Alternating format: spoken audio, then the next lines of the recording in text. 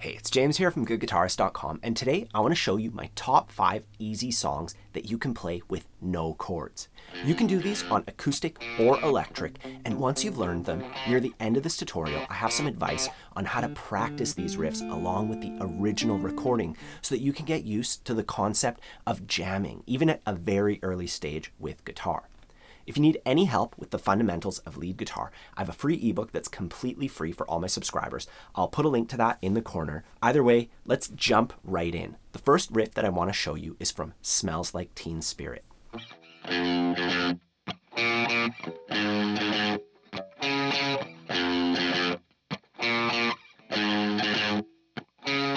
So this one's really straightforward. We're just going to use one finger for it. We put our finger on the first fret of the thickest string, and we play that note. So I'm going down, up, down. The rhythm for that is 1 and 2 and 3. So a down on beat 1, up on the and after 2, and then a down on 3. I want you to just take a look at it right there and try that yourself, counting out loud. 1 and 2 and 3 and 4. 1 and 2 and 3 and 4. And once you're good with that, we're going to change to the first fret of the A string. So we're just moving over one string, and then we go. And the rhythm for that is even simpler. We're just playing a downstroke on 2 and a downstroke on 3. So 1, 2, 3, 4. When you put that first half together, 1, 2, 3, and 4, and 1, and 2, and 3, and 4, and 1, and 2, 3, 4. And then we take that, we move up to the 4th fret, back to the thickest string. We're gonna do the same thing. We're gonna go. So it's all the exact same thing, except we're playing the 4th fret of the thickest string and the next string. But the timing's the same, the picking, everything's the same. And once you're good with that, at the 1st fret and then at the 4th fret, you just go between the two.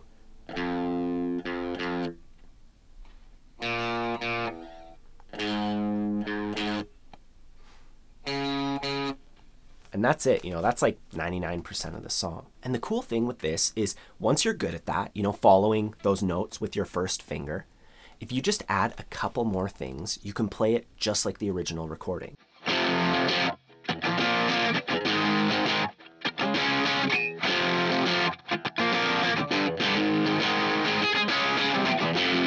So this is a really good starting point and a good place to work out the rhythm, following the root notes, all that other stuff before you make it more complicated with the chord shapes and the embellishments and, and the muting and all that kind of stuff.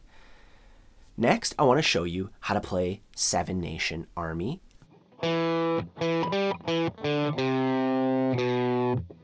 And normally this would be played on a single string, but it requires you to move laterally along the fretboard pretty fast. The way that we're going to do it makes it a lot easier to play and a lot more approachable. This is more about learning how to play guitar than doing the song accurately and exactly like the recording, which if you want to do that, I do have a lesson for this song as well. I'll put a link in the corner. Anyways, we're going to start by placing our first finger on the 2nd fret of the D string. And we're going to go 2, 2, 5, 2. So I'm reaching with my pinky to the 5th fret of that same string. So we're just thinking in fret numbers. 2, 2, 5, 2.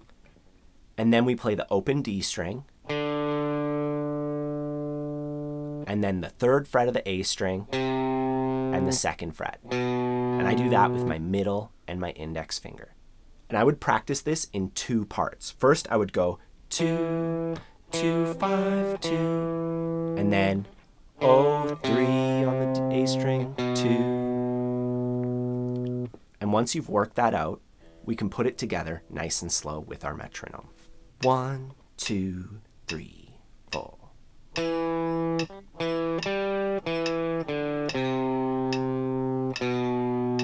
Next, I want to show you how to play the famous intro to Eye of the Tiger.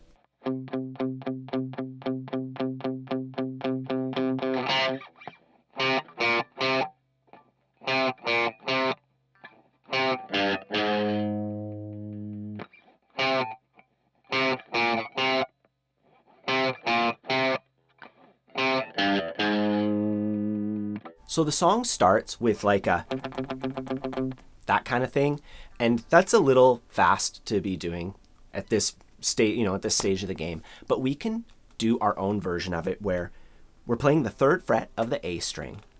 We're gonna mute the strings by, we just take our palm and just slightly overlap. You can see here, I just slightly overlap the string, and then I can play that. If you overlap it too much, it completely kills the string. Not enough, and it just rings out like normal. This is called palm muting. So we palm mute the string, and we just go, just downstrokes. 1 and 2 and 3 and 4. And then when we're ready, we start the riff. And for that, we're gonna stop palm muting, and we go 3, 3, 1, 3. So I'm playing the 3rd fret of the A string with my ring finger, the 1st fret with my index. Remember to pay attention to your arm, to how it's balancing out. Make sure your thumb's kind of halfway between the two so it supports them both equally, and that it's low enough that you can reach, Anyways, as far as the notes are concerned, we start off going 3, and then 3, 1, 3, and then we do that 3, 1, 3 again. And then I'm going to bring my index up to the 3rd fret. And then I'm going to roll it to the 3rd fret of the thickest string. And then play the 4th fret. So for those last 3 notes, when I move my index up to the 3rd fret, I'm going to put it a little higher than usual so that I can roll it down to the thickest string. So take a moment with that, go through each of the parts, and when you're ready, we're going to play it together slowly with the metronome. 1, 2, 3, 4. Here we go.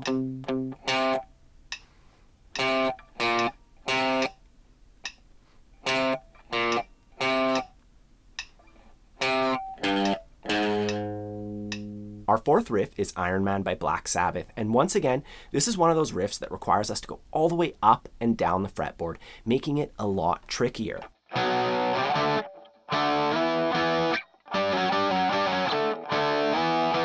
So to make it easier to play, I've put it into a lower position. So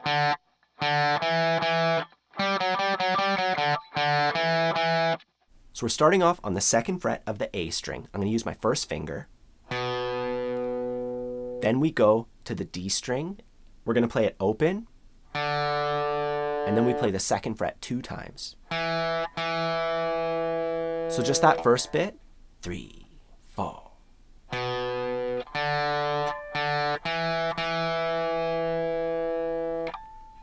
And now we're going to go up to the 5th fret with our middle finger.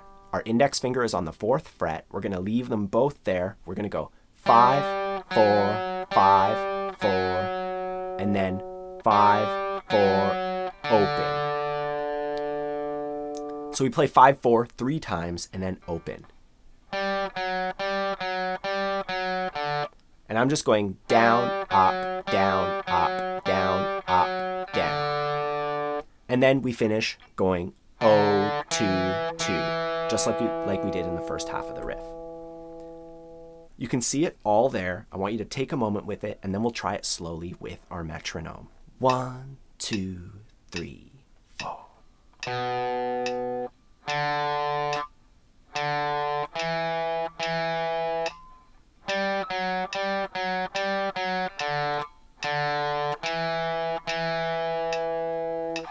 Finally, we're going to do some Beatles, and this is the bass line from Come Together, adapted for guitar.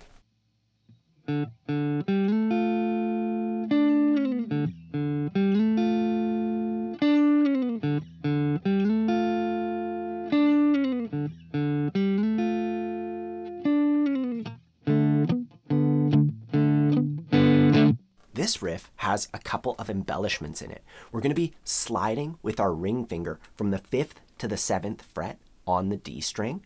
So the D string here at the 5th fret with our ring finger. We pluck it and then we slide to the 7th fret. So I want you to try that by itself before we even learn the riff. That's the first thing that, you don't have to necessarily get it, but I just want you to be aware of this technique. Making sure that you're keeping your thumb in a good spot. It doesn't get left behind as you slide up. You know, it kind of comes along for the ride, and we just maintain pressure and practice that. This is a great first slide to practice because it's not too far. It's not like way up the fretboard or anything, you know, so just give it a try. And as far as the riff itself goes, we start off with the open D string 2 times, and then we do our slide 5, 7, and then we're going to play right here. This is the 6th fret of the B string. So we're doing a bit of a string skip. You know, we're going from the D string to the B string. And you could pick both of those, or you could pick the D string and then use your middle finger to pluck that B string. Either way is totally acceptable. It's up to you what feels good for you. And that's pretty much it. The very end, we slide down from the 7th fret of the G string. And we just kind of slide into nothing, you know. Our finger just goes as far as we feel. I kind of leave the fretboard somewhere around here at the 2nd fret. When we put this all together, it's important that you hold a couple of the notes. You know, we start off with our open D string, and then we slide from 5 to 7 with our ring, and we leave that finger down. And then we get our middle finger on the 6th fret of the B string, because we want those both to ring out at the same time. And then we just add our pinky there for that slide. That last bit is optional. You know, you don't necessarily have to do it, but it sounds pretty cool, so I like it. Anyways, work on it just like that. You can see it all above. And when you're ready, we're going to try this together nice and slow with our metronome. 1, 2, 3, 4.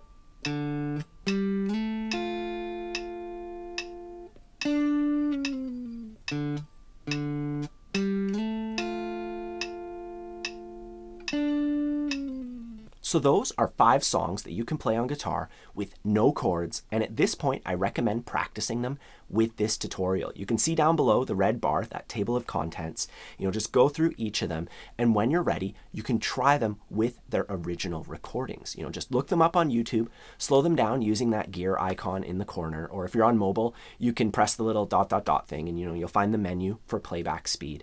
And then you can play these slowly with the recording. You know, as far as each of these songs does have other sections in them, but I want you to play along where you can. Smells Like Teen Spirit is great because it's the same thing over and over again, aside from one little bit after each chorus. So you can play along with like 99% of the song. And for that other part, you can learn it eventually. But for now, the point is to get used to playing along with the music using what you know. You know, if you want, I'll make a tutorial for the whole thing. But anyways, it's the same deal with 7 Nation Army. You can play through like 99% of the song. There's just one other section. Eye of the Tiger definitely has some other stuff in it. You know, it has a whole chord progression and it gets pretty complicated, but you can play along with the intro to it.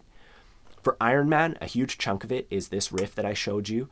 There are a few other riffs and a solo and, you know, all that other stuff, but you can still play along with the majority of the recording.